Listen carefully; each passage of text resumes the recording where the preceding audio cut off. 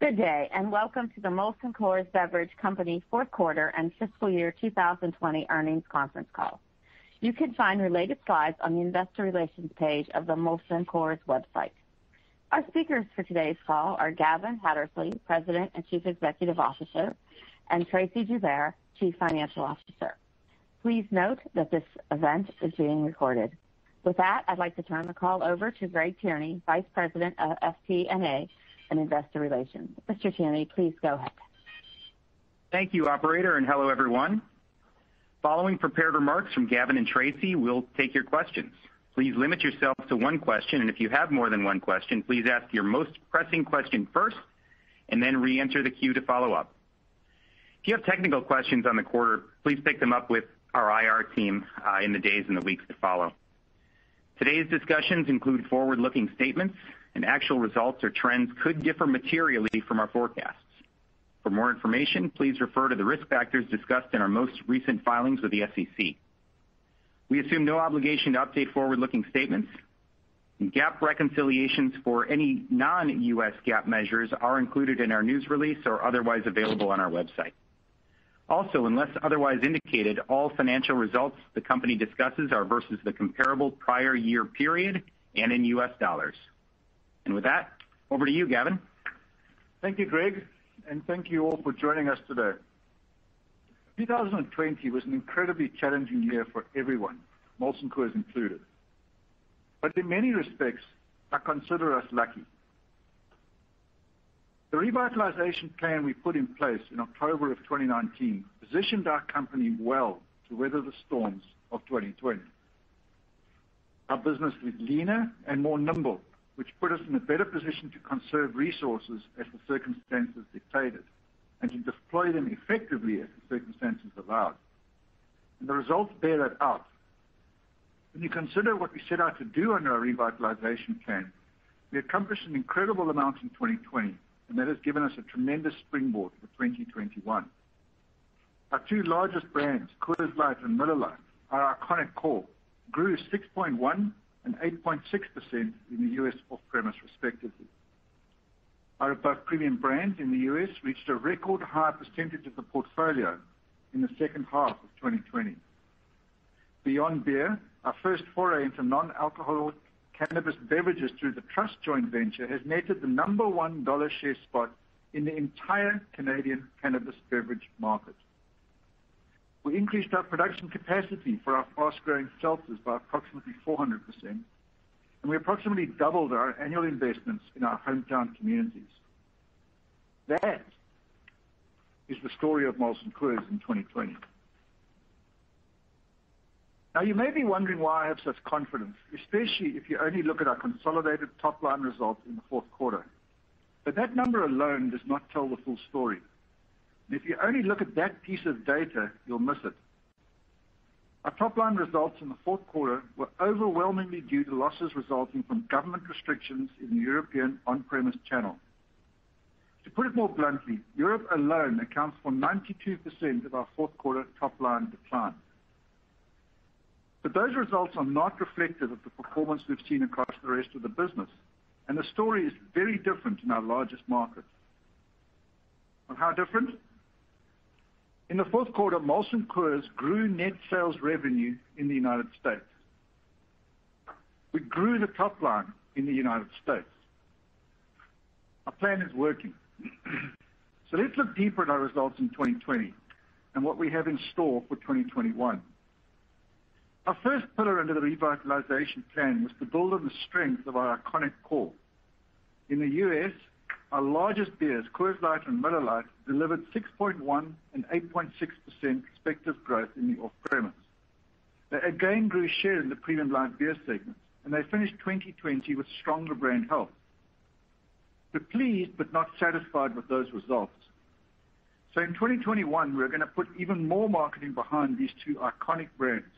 And we're thinking big, as you may have noticed around the big game last weekend. And again, I want to point something out here. We are demonstrating our ability to grow in seltzers and expand beyond beer while strengthening our core brands. We are demonstrating we can do both. The revitalization plan was specifically designed to free up resources so we can meaningfully invest behind our core, our growth and above premium, and our expansion beyond beer. In the second half of 2020, above premium products hit a record high portion of our U.S. portfolio relative to any prior year comparable period. We doubled our share of seltzers in the U.S., moving towards our double-digit share goal by the end of this year. Vizzy has been a top 10 growth brand for nearly 6 straight months. Vizzy's incredible growth has been accomplished with basically just one pack. But in a few weeks, we plan to add more firepower to that brand with a second variety pack, and a few weeks later, we plan to launch Vizzy Lemonade, a lineup we believe is tailor-made for Vizzy given its unique antioxidant vitamin C attributes. And we are excited about the opportunity for Coors Seltzer, which launched at the end of September. We are seeing promising signs, including repeat rates that are stronger than Bud Light Seltzer and Corona Seltzer at the same point during their launch. In 2021, we have strong plans to accelerate marketing support behind Coors Seltzer, as well as its commitment to help save America's rivers. And that's just the beginning. We are about to launch Topo Chico Hard Seltzer, which is getting a lot of attention from retailers and distributors alike. Topo Chico Mineral Water is beloved in the biggest markets throughout the United States, especially in Texas, a high-potential market. Quickly on its heels, we plan to bring Topo Chico Ranch Water to market.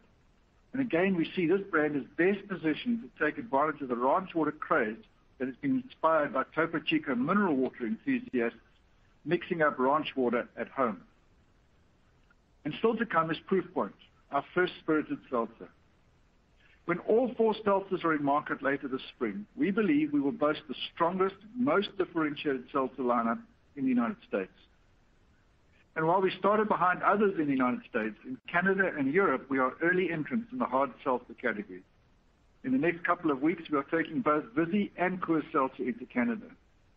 In Europe, building on an existing brand partnership already in market, the launch of our own threefold brand seltzer is planned for March, and we will be leading the development of the category across Central and Eastern Europe with an own brand in the second quarter. In above premium beers, we have high expectations for Blue Moon LightSky, which ended 2020 as the #1 new beer in the United States per Nielsen. We've expanded its production capacity by approximately 400%. We're putting more marketing muscle behind it, and we believe this is a brand that's going to continue to rise for quite some time. Our regional craft portfolio in the United States grew 17% per Nielsen in 2020, outpacing the craft segment once again. And next month, we will be taking Hop Valley national in the U.S. and Canada. It's our first national IPA, and we believe it will be another driver of growth for our above premium portfolio. And do not forget about Yuengling. This fall, the newly formed joint venture plans to bring Yuengling to one of America's biggest beer drinking states, Texas. The reception has already been incredible, and there is significant upside potential with Yuengling as the joint venture begins its westward expansion. At the beginning of last year, we changed our name to the Molson Coors Beverage Company, and it wasn't just words. By the end of the year, our non-alc strategy came into focus. We're piloting our own brands with our partner LA Libations. We've taken equity investments in other opportunities, including 2 with legendary non-alc innovator Lance Collins. We've signed distribution agreements to enter the fast-growing spaces like RTD coffee with La Colombe and energy drinks with ZOA through our new energy drink partnership with the leadership team led by Dwayne "The Rock" Johnson. ZOA is getting very positive reaction from retailers and distributors. The Rock isn't just putting his name on this. He's personally making calls to retailers. And we're bringing that to market this spring. We think ZOA could be a game changer in the energy drink space. Trust Canada, our Canadian cannabis joint venture with HEXO, launched their beverage portfolio in August. And by December, they jumped to the #1 dollar share position with 4 of the top 5 cannabis beverage SKUs in Canada. And Trust USA is building on that through their first lineup of hemp-derived CBD beverages in Colorado, which entered the market in December. We are learning a lot about the exciting category following the launch. This entire lineup is a tremendous growth opportunity for our business. It will be a driving force behind our goal to build our emerging growth division into a $1 billion revenue business by 2023. And as a reminder, that ambition does not include our hard seltzers. And we recently announced our first entry into the fast-growing RTD cocktail space through an exclusive equity and distribution agreement with Superbird, an above-premium tequila-based Paloma. Last year, we also made major investments to help our business grow the top line. We invested in our e-commerce capabilities all around the globe with more staff and more robust digital capabilities. And it paid off last year with 230% growth in e-commerce in the U.S. alone. We expanded our seltzer production capacity by approximately 400%. And we also expanded our Light Sky production capacity by approximately 400%. We completed a sleek can production line capable of manufacturing approximately 750 million sleek cans annually. And on the topic of cans, I'm really pleased to say that our packaging material supply has vastly improved for glass bottles, paperboard, and tall cans, with all returning to normal material availability. In fact, our Coors Light can inventory is higher than it was at this point last year. And our industry standard can supply is improving. We have sourced cans from 4 continents and worked closely with our suppliers to keep up with the very high rate of consumer demand, and we expect to return to normal material availability by the end of this quarter. We will continue investing in our capabilities throughout the year as we work to grow our ability to produce high-margin, above-premium products. Last, but certainly not least, is how we are supporting our people and our communities. This one is particularly important to me. When I took over as CEO, I made it clear that I want Molson Coors to have a people-first culture. And that approach guided our decision-making throughout the last year. The work in this space is never done, but we are making important progress. Last summer, we set a goal of increasing the representation among people of color in the United States by 25% by the end of 2023, across the country, among salaried employees and in leadership positions, each where market availability shows we have room for improvement. We have made progress towards that goal, and we expect to continue to do so.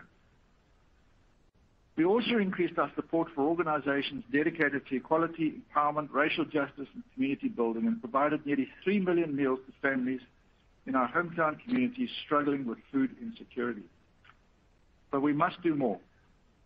So today I'm proud to announce that not only will we recommit to matching last year's investments in our communities, we have also committed to spend a total of $1 billion with diverse suppliers over the next 3 years. This is a commitment that benefits all of us. A wider base of talented suppliers with different backgrounds and life experiences will be a benefit to our company. And the diverse suppliers who earn our business will be able to in turn hire more talented employees into their businesses. Last summer, we said that Molson Coors' response to addressing racial injustice would not just be a moment in time, passing things set aside and forgotten as other priorities took over. That would be unacceptable. Our commitment to investing in our communities and striving for equal opportunity for all people will not fade. Even with the unforeseeable challenges of last year, we built on the strength of our iconic core. The second half of 2020, we achieved a record high portion of our U.S. portfolio in above premium products. We expanded beyond the beer aisle. We invested in our capabilities. We supported our people and our communities. And we are not about to stop now. When I took over this role, I told you that we would plan and invest to grow our top line. And we're going to follow through on that, and we're on the pathway there. Folks, this is our revitalization plan in action. I know there have been questions about whether or not we can execute all of this, but no one has to wonder any longer, because we're doing it right now, today. And now I'll turn it over to Tracy, who can provide you with more detail on our financial performance and our outlook for 2021. Tracy? Thank you, Gavin, and hello, everyone. The coronavirus pandemic had a significant impact on our 2020 financial performance, primarily due to the on-premise restrictions and lockdown. Our Europe business was the most impacted, particularly in the UK, where our business skews heavily towards the on-premise and drove revenue and EBITDA declines in both the fourth quarter and for the full year 2020. In fact, Europe, which accounted for only 15% of our revenue in 2020, contributed to 61% of revenue decline and 83% of our EBITDA decline for the year, and 92% of the revenue decline and 56% of our EBITDA decline for the fourth quarter. Despite these incredible challenges in 2020, we are proud of our resilience and financial performance as we have navigated through these unprecedented times.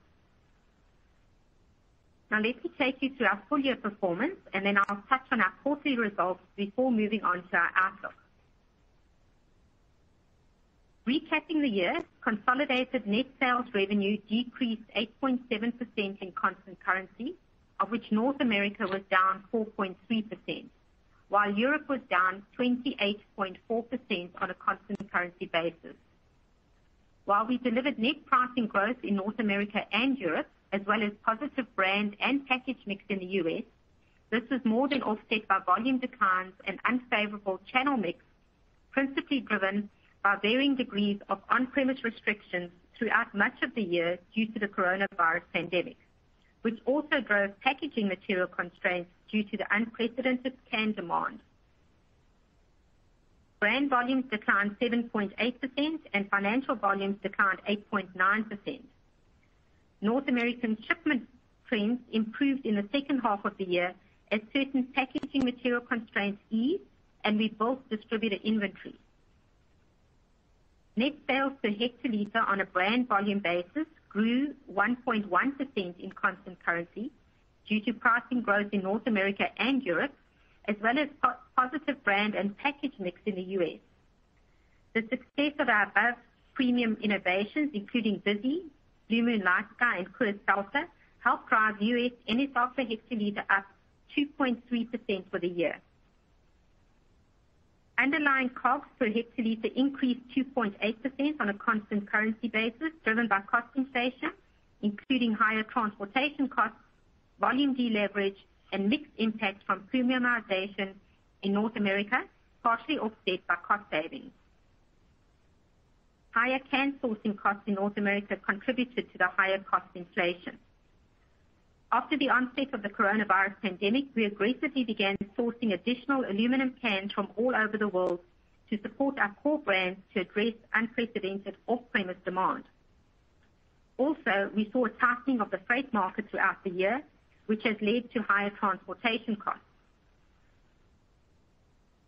Underlying MG&A decreased 9.9% on a constant currency basis as we quickly took action, pivoting spend away from areas impacted by the coronavirus pandemic, particularly live entertainment events and sporting events due to shortened or delayed seasons, such as the delayed start of the NHL season into 2021.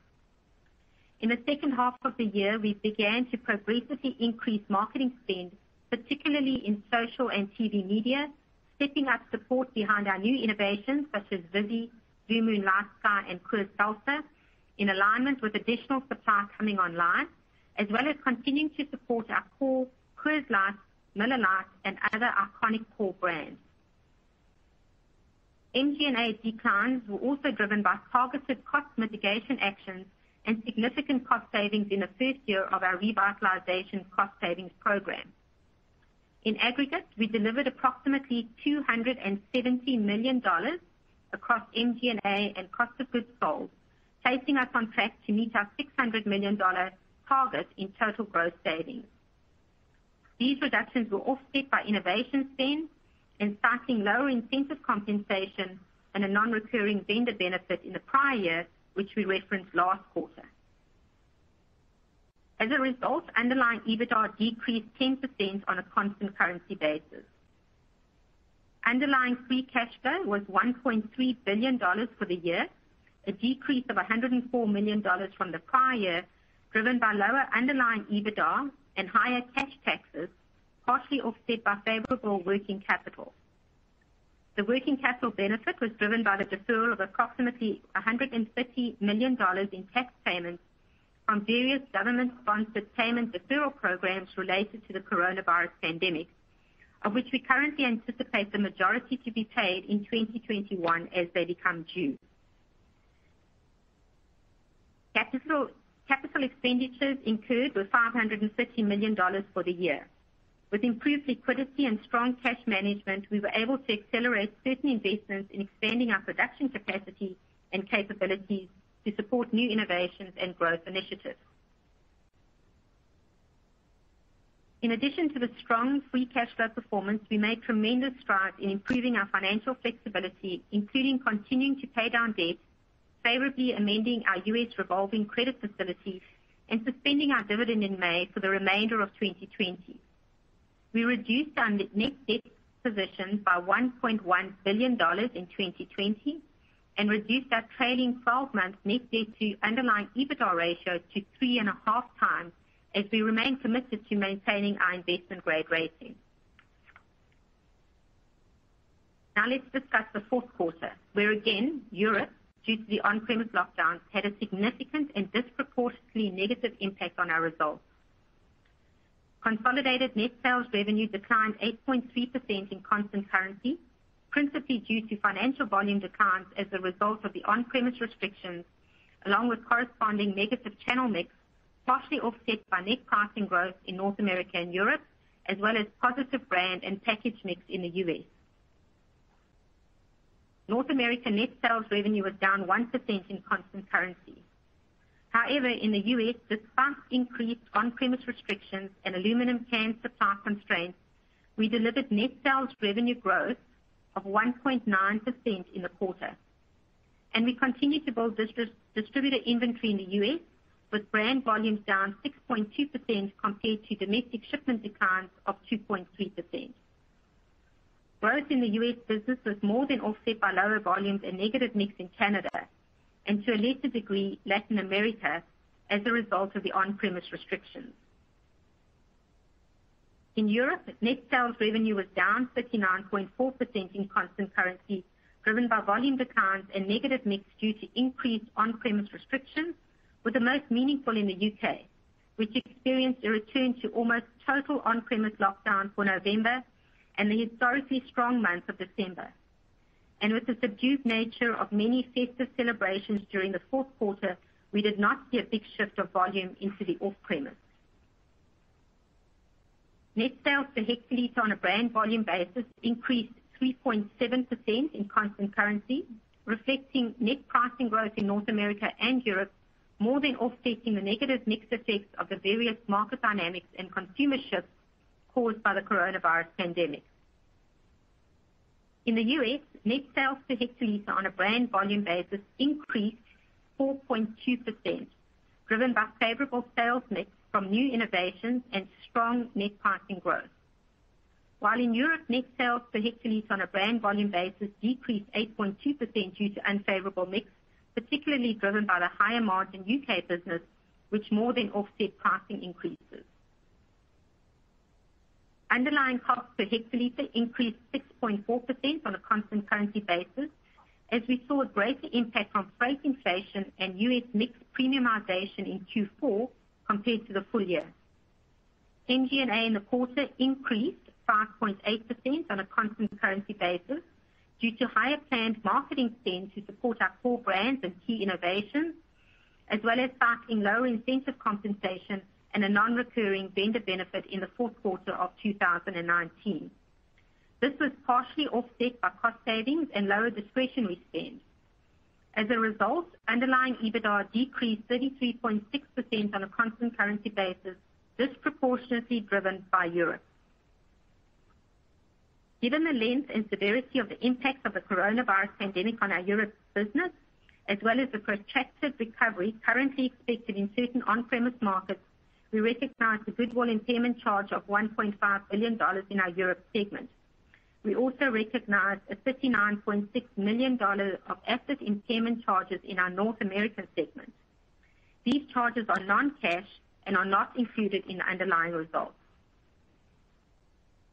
This takes me to our financial outlook. As you may recall, on March the 27th of last year, we withdrew our guidance due to the uncertainty driven by the coronavirus pandemic. While uncertainty remains, in an effort to help enhance visibility, we have determined to reinstate our practice of providing guidance. We have also determined to adjust the metrics provided, which includes adding guidance for net sales revenue, a metric which aligns with our revitalization plan goals for driving top-line growth, as well as net debt to underlying EBITDA leverage ratios, given our commitment to remaining investment grade. We are very proud of our performance and agility in navigating the coronavirus pandemic and executing against our revitalization plan, but recognize that headwinds remain.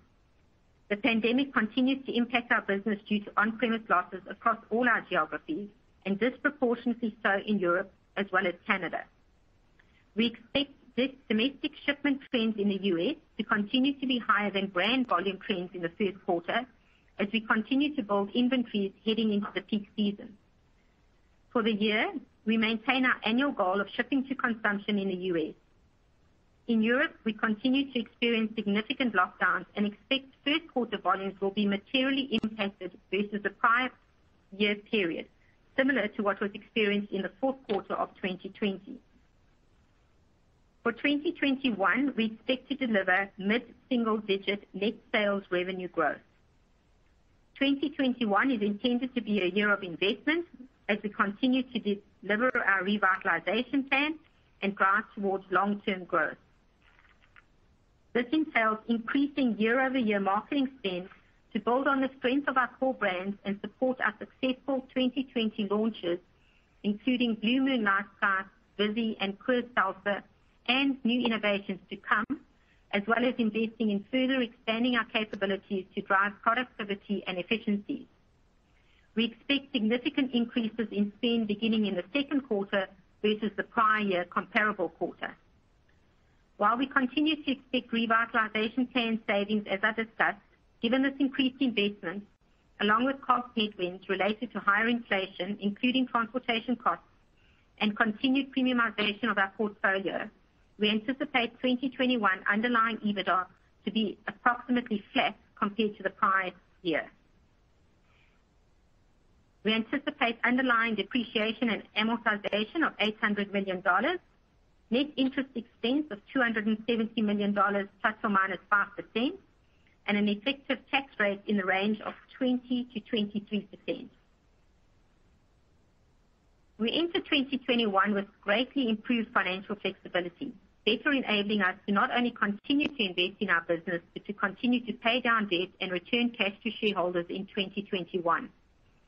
As I mentioned, we significantly reduced our net debt position by $1.1 billion in 2020 and reduced our leverage ratio to 3.5 times as of December 31st, 2020.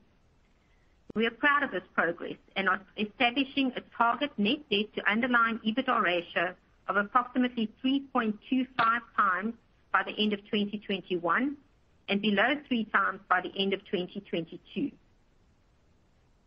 And we currently anticipate that our board of directors will be in a position to reinstate a dividend in the second half of this year.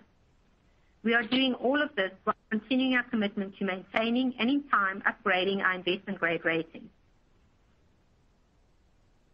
Given the operating environment, we are pleased with our 2020 financial performance, which underscores our strong progress against our revitalization plan and the resilience of our company and our people who have united to successfully navigate and overcome challenges posed by the coronavirus pandemic. While these challenges have created some near-term fluctuations in financial and operating results, we are confident we're on the right path of driving towards long-term revenue and underlying EBITDA growth. We look forward to updating you on our continued progress. So with that, we look forward to taking your questions. Operator? Thank you. We will now begin the question and answer session. To ask a question, you may press star then one on your touchtone phone.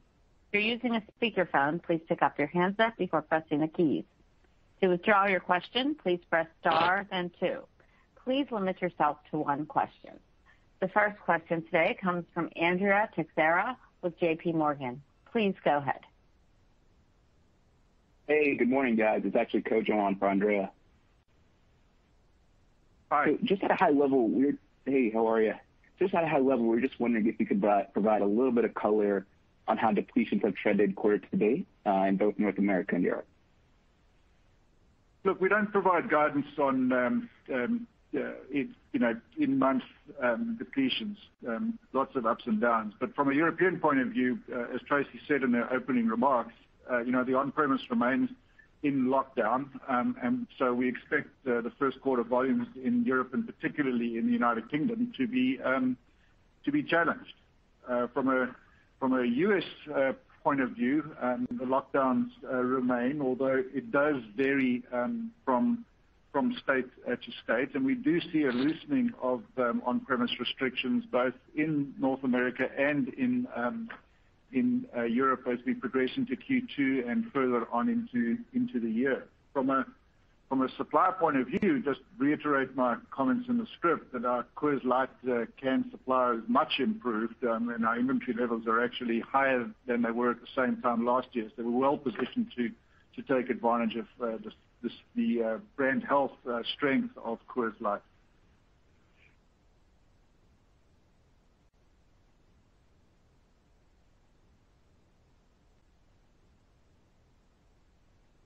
Next question. The next question comes from Kevin Grundy with Jefferies. Please go ahead. Great. Thanks. Good morning, everyone. I wanted to spend some time on Europe, just given the impact in the quarter. So obviously pretty challenging, both from a revenue and profitability perspective. Understanding that the impairment charge is non-cash, it naturally signals a less confident outlook and ability to return to levels of profitability perhaps you'd previously thought, at least within a reasonable amount of time when you're doing the discounted cash flow model. So Gavin, it'd be good to get your updated views on your outlook for this business, strategic fit within the portfolio, and how you're thinking about the cost structure given this less constructive outlook. And then Tracy, for you relatedly, not to get too much in the weeds with this, but I'm just trying to understand the margins in the quarter. So the top line pressure in the second quarter was worse than the fourth, but the margin performance was clearly a lot more pressured. The decremental margins in the second quarter, about 25%, closer to 60% in the fourth quarter. It just seemed like there was a better ability to sort of flex down MG&A in the second quarter than there was in the fourth. I think it'd be useful for folks if you could maybe spend a little bit of time on that. So thank you both, and I'll pass it on. Thanks, Kevin.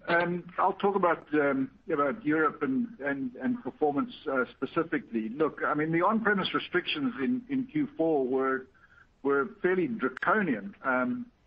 There was somewhat of a scattergun approach across Europe, which made it a little harder for us to plan and react to, particularly on the cost line.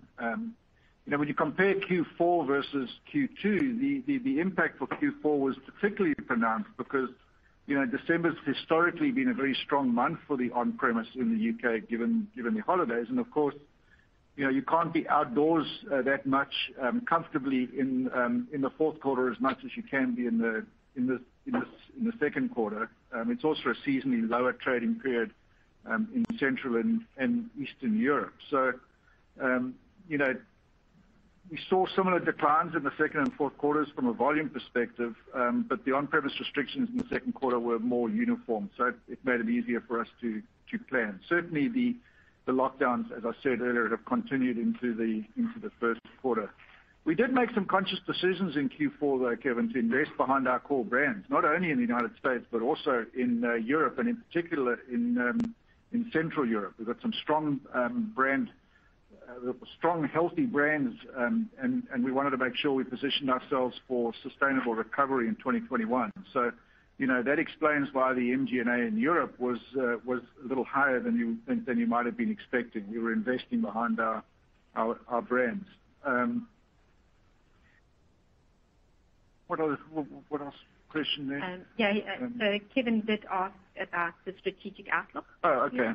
Yeah, look, I mean, Kevin, our top priority as a company as a whole is to make sure that we emerge strong coming out of the pandemic when the on-premise returns to more normalized levels. And this includes Europe, which we continue to view as a strategic asset.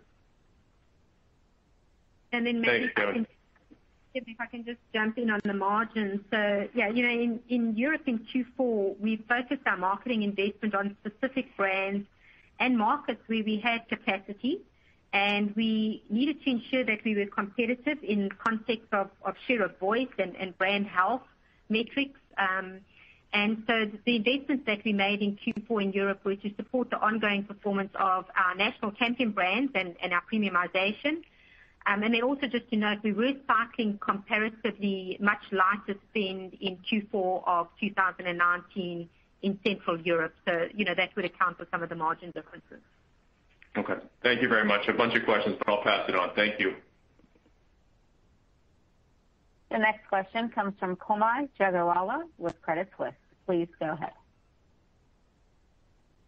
Hi, good afternoon, everybody. Can you talk a bit about your expectations for the on-premise for 2021 as it relates to what you've incorporated into your guidance and what sort of, and specifically to the U.S., at what rate do you expect it to recover? How much does that contribute to your numbers?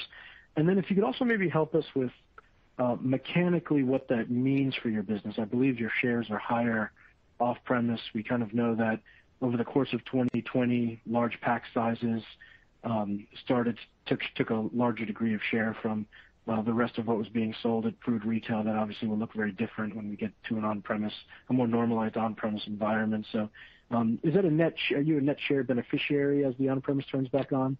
Does it work the opposite direction? If you could help us with some details there, that'd be helpful. Thank you. Thanks, Kaumil. A lot in there. Let me try and give you some context. Obviously, the reality is the situation remains fluid and it varies market by market.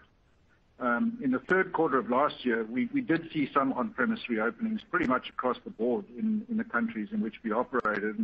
And during the fourth quarter, we saw a return to much more severe on-premise restrictions as most countries went back into strict lockdowns, and there was no benefit of outdoor dining given the climate. In terms of our major markets in the UK, the government operated a tiered system of restrictions in October. Then they followed that up with a national lockdown in November. They returned to a tiered system in December, but pretty much the UK is locked down as we speak. In North America, Canada was particularly impacted more than the US from a lockdown point of view. It was a stricter lockdown. And then we really did see varied pictures across the United States, depending on which state. So from an on-premise performance point of view in the United States, it's been fairly stable for a while now. There's no big spike up or down. In terms of market share, we think that the consumer moving to big and trusted brands will benefit us in all the markets in which we operate, and where we have seen reopenings, we've seen that play through from a market share point of view. So I think we will be net beneficiaries when that takes place. I mean, obviously in our above premium portfolio, we were very pleased with our performance in above premium in the fourth quarter, and that's in the face of Blue Moon and Peroni, which are strong on-premise brands, being obviously challenged because of the lack of on-premise. So we expect that when the on-premise comes back more fully, that those two brands will be big beneficiaries of it. If you look at the UK, which is the market which has the largest on-premise exposure, we've demonstrated a sustained track record of growing our share in the on-premise in the UK. For at least 5 years pre-pandemic, we've grown our share in the on-premise as we've driven to be first choice for our customers. And in fact, just learned this week that we were number one again with our customers in the Net Promoter Score survey across the trade in 2020. So, we've got contracts to supply many of our competitors in both the retail and wholesale models. Our customers value the service that we bring through our own brands and also our wholesale brands. And so we believe we're well positioned to gain share in the UK market when it reopens. I think I got all your questions there, Kaumil. Yeah, you did, and it was probably unfair. It was a lot of questions in one. If I'm asked just a follow up on the portfolio, and maybe your best guess. You've announced a series of deals over the last number of months. If you were to maybe give us can you give a best guess of what your portfolio breakdown is likely to look like by the end of the year. Is it still likely to be about 2/3 premium lights, followed by high end, and I don't know how much non-alcohol will be as part of it, but maybe just give some idea of, if we put all of these deals together, how your portfolio may look different as we move forward with the rollouts of these products in the next 12 months? Let me try and give you some color there, Kaumil. Obviously, we've been very clear about the objective in our revitalization plan of driving our above premium portfolio and our beyond beer portfolio. Almost all of the deals we've done come at above premium margins. So that was, two of the 5 focus areas in our revitalization plan that we announced in October of 2019.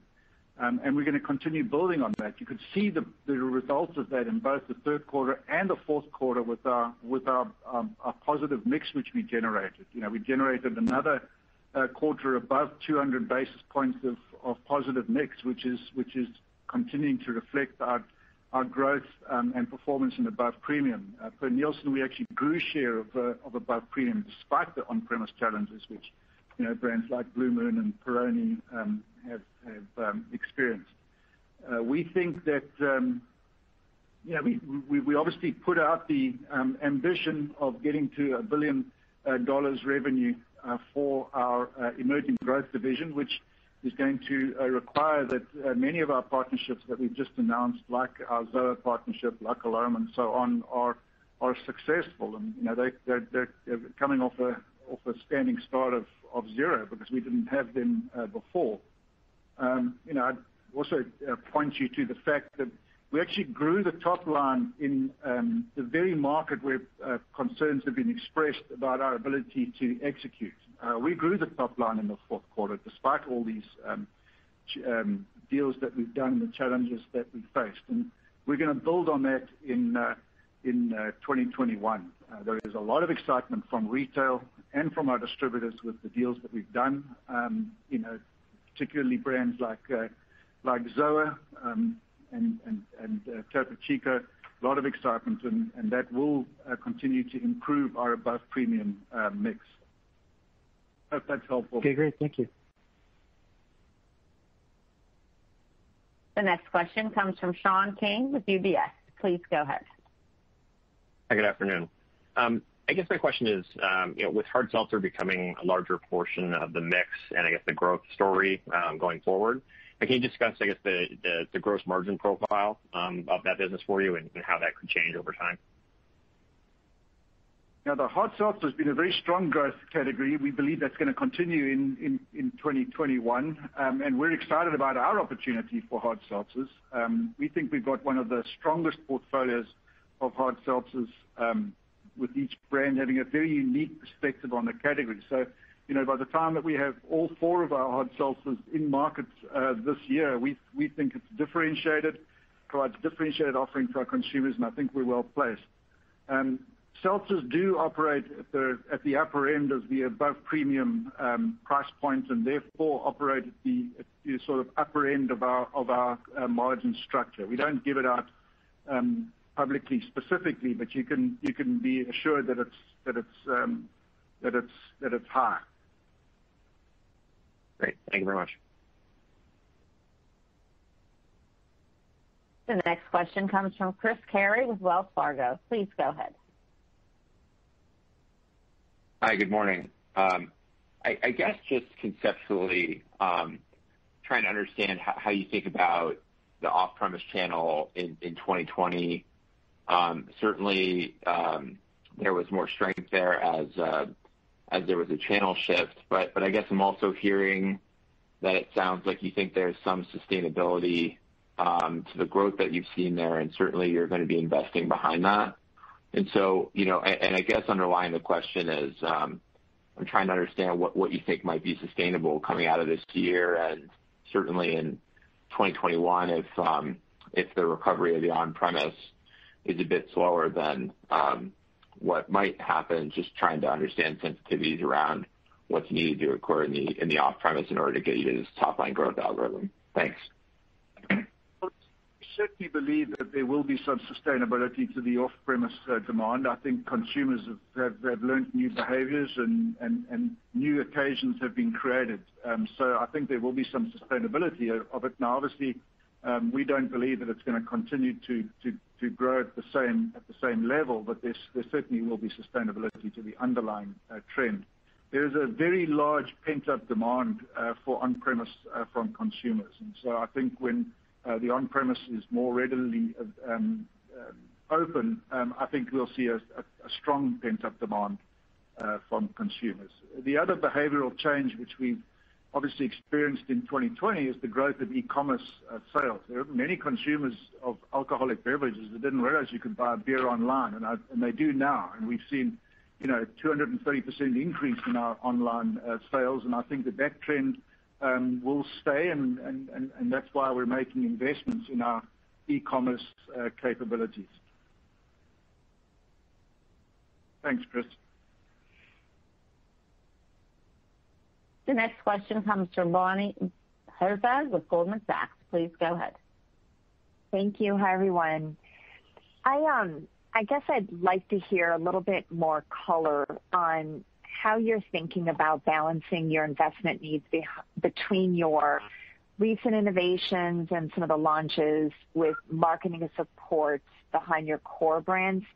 I guess what I'm still maybe struggling with is how you plan to stabilize or maybe even improve your core business if a lot of your stepped up investment spend and attention is going to be focused behind all these new initiatives. And then, Gavin, maybe you could help frame for us some of your targets or ambitions for your core business, similar to how you're framing the opportunities and some of the goals you put out there for all these new and exciting brands and partnerships.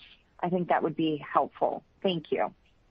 Thanks, Bonnie. Look, our revitalization plan, which we announced in October 2019, required us to do both, and that's our plan, and it remains our plan. Investing behind our iconic core brands, and investing behind above premium, and investing behind our beyond beer portfolio is the plan. Tracy mentioned in the guidance, approximately flat EBITDA, and that's really the revitalization planning coming to life with our big investments behind both Miller Lite and Coors Light, which will see more spend this year.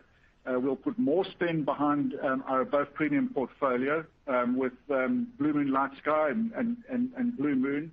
We'll put more money behind seltzers. We will have 4 seltzers in market this year. We only had 2. One was launched in April. The other one was launched in September. This year we're going to have 4 as we strive to get to the 10% market share. And we're going to be investing behind our new ventures like ZOA and La Colombe and also our Yuengling joint venture.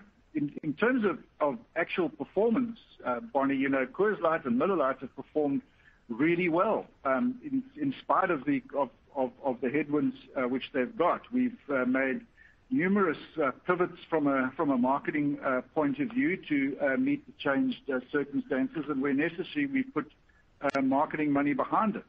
In the fourth quarter, for example. From a media perspective, we shifted our media to places like social, gaming, podcasts, online video, and so on. And from a creative point of view, we've created new creative which has resonated with consumers.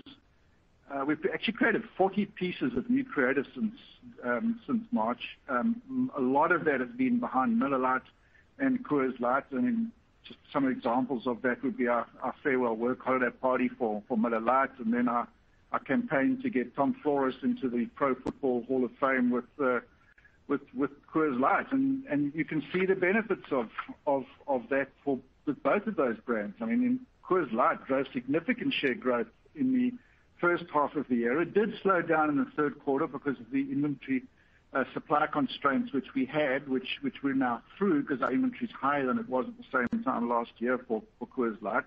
And in December, we saw the best industry share trend we've seen in years outside of the pantry load-in for March for Coors Light. So, it's the Made to Chill campaign platform is working, and we're excited about it. And Miller Lite's share trends have been strong. Now, obviously, as I said in my opening remarks, we're not satisfied with the performance until, and we intend to put more money behind it. So that's a very long-winded way of saying, it's both. It's not either or. We're not sacrificing one for the other. We believe that we can do more than one thing at one time, and we believe that we're demonstrating it because, the market where we've had the most concern about our execution capability is the U.S., and we've grown our top line, we grew our margin, strong pricing, strong brand mix. This is the revitalization plan in action. It's not a series of one-offs. It's all part of a single strategy, and that's the revitalization plan, which was specifically aimed to drive top-line growth. And we believe we will do that in 2021. Okay, thank you so much for all that. It was helpful. I appreciate it. Bonnie? The next question comes from Rob Ottenstein with Evercore ISI. Please go ahead. Great. Thank you very much. Gavin, obviously a lot of tremendous initiatives that you have for 2021. And clearly, you're very optimistic in terms of the firm's trajectory. However, obviously, there's a bit of a disconnect in terms of how the public markets are viewing your outlook and prospects. Just wondering, what your thoughts are in terms of share buybacks at some point. I know you talk about very significant deleveraging, bringing the dividend back. How does the potential for share buybacks play into this if this disconnect continues? And also maybe, Tracey, remind us about your cash tax rate, which I believe remains very advantaged, kind of roughly what that level is and how long it stays at that depressed or lower level. Thank you very much. Thanks, Rob. Good morning. Look, I mean, as I said earlier on, we announced our revitalization plan in 2019, and we're executing that revitalization plan. I'm very pleased with the platform that we laid in 2020, and I think it gives us a really good springboard for 2021, which is why we've felt confident with the guidance that we've put out there. So I understand there's skepticism around our ability to execute, but we wouldn't be putting guidance out if we didn't believe that we would achieve it. Tracey was very clear about our leverage goals. I'll let you comment on our capital allocation, Trace, which I think was the underlying question that Rob had. Yeah. So hi, Rob. So yeah, obviously, we are having ongoing conversations around our capital allocation with our board. Our focus has been on improving our leverage ratio because of the commitment to maintain our investment grade rating, as well as investing in our business to deliver the revitalization plan, which is around top line growth. So as always, we'd look at our capital allocation buckets, have a look at what gives us the highest, or what gives our shareholders the highest rate of return. We run through everything through our PAC model to make those decisions. But our intention is to continue to pay down our debt to improve our leverage ratio. And as I said in the prepared remarks, it is important for us, and we said this on the Q3 call as well, as soon as appropriate to reinstate the dividend. And as I said in the guidance, that's something that we do anticipate our board will be in a position to reinstate in the back half of this year.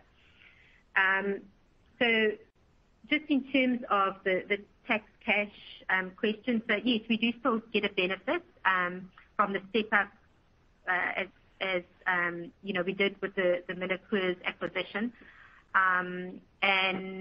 That does still run for another few years,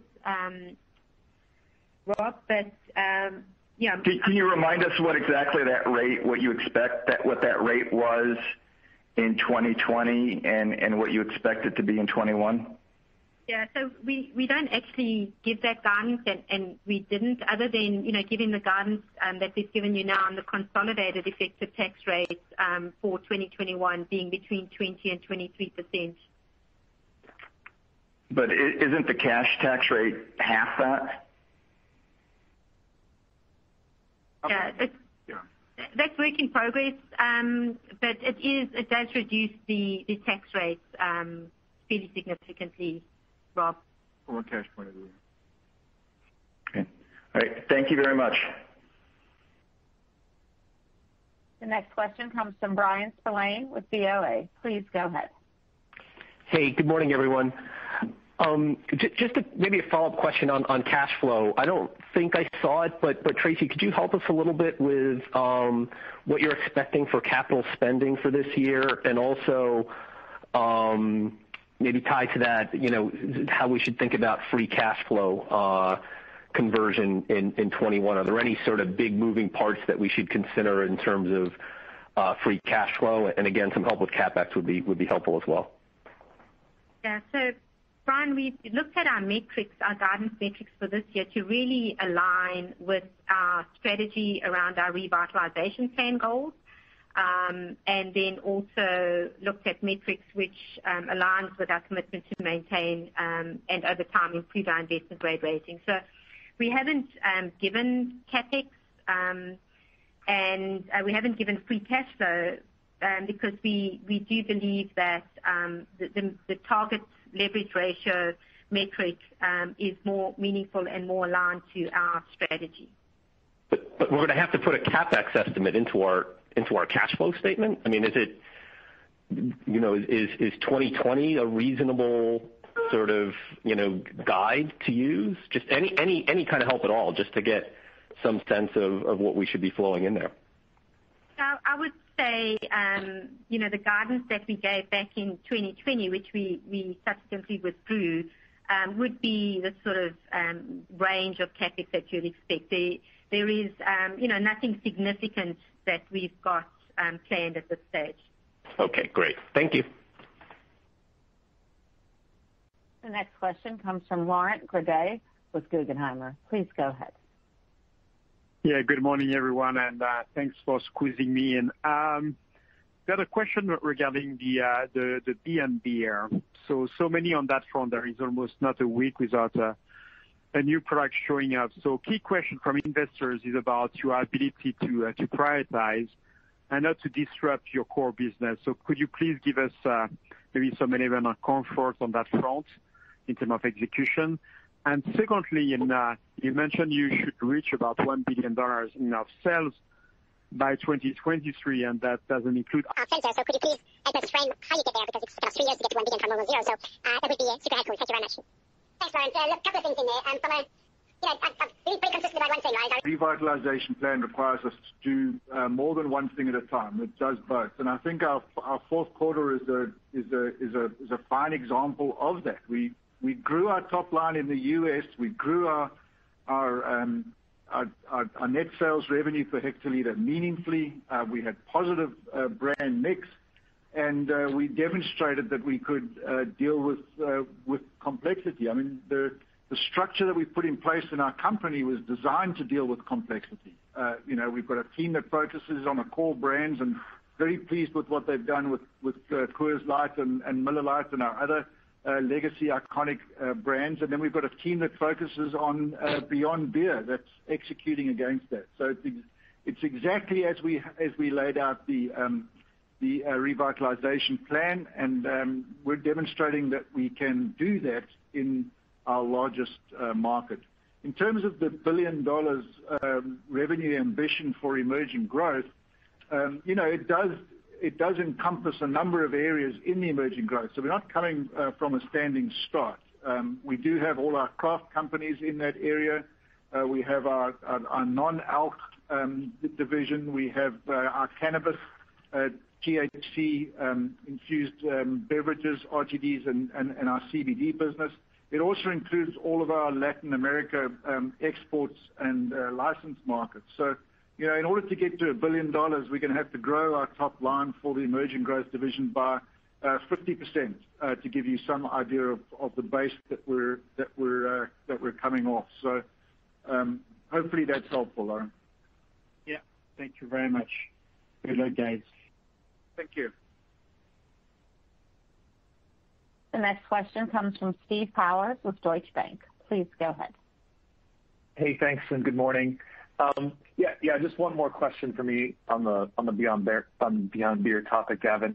You've highlighted a lot in this call, but I guess I'm hoping you could talk a little bit more about the economics of that Beyond Beer push, whether in terms of penny profit or margins, especially when it comes to the distribution deals that you've been tacking on. You mentioned ZOA a couple of times with enthusiasm, for example. I'm just curious if you can clarify how those relationships are structured from the perspective of the Molson Coors shareholder. If ZOA truly is a game changer in the energy market, that would be great. But I guess how are those profits to be split between you, your distribution partners, and the brand owner itself? Thanks. Yeah, thanks, Steve. Look, each deal that we've done has been done differently and structured differently. I think it's safe to say that they all operate in the above premium space from a revenue point of view. Some of these deals we've taken equity stakes in, some bigger than others. But we wouldn't be going into this if we weren't intending to make money on these deals. We've got such a route to market advantage from our perspective. The biggest channel for energy drinks, to pick on ZOA, is C-store. Nobody serves the C-store channel better than beer distributors. We think we've got some real structural advantages there. But we're not going to break down each and every deal that we've done. Rest assured that our intention is that these are above premium products and that we will make money on them and that we will have equity in most of the deals that we've done. Okay. Thank you very much. The next question comes from Lauren Lieberman with Barclays. Please go ahead. Hi, thanks. Good morning. I think to some degree you've kind of covered this, but my question was really just thinking about the EBITDA outlook for 21. If I just think about it in terms of rate of growth, flat versus 20, it's actually better than I thought would be the case. Now, obviously, in dollar terms, the base is lower because of the fourth quarter. But just thinking about that in the context of the timing with which you'll be kind of pulsing marketing spending back in, and I'm not asking for quarterly guidance, it's more of a conceptual conversation I'd like to have. Is it, kind of investing ahead of recovery? Is it investing concurrent with? But just how you're thinking about marketing versus revenue growth and supporting some of the newer initiatives could be some helpful and interesting perspective. Thanks, Lauren. Let me try and give you some color without giving you our quarterly budgets. I think you can expect that the second quarter would be a meaningful increase in marketing and sales spend because, there was such a dislocation in the second quarter last year where so much just didn't happen, and we were pivoting and still trying to figure out what this pandemic meant. So I think it's safe to say that our marketing spend in Q2 will be quite a lot higher than it was in Q2 of last year. Beyond that, we'll be investing behind our innovations, and again behind Miller Lite and Coors Light at the appropriate times of the year. But I think the biggest piece of guidance I can give you is Q2 will be a meaningful increase.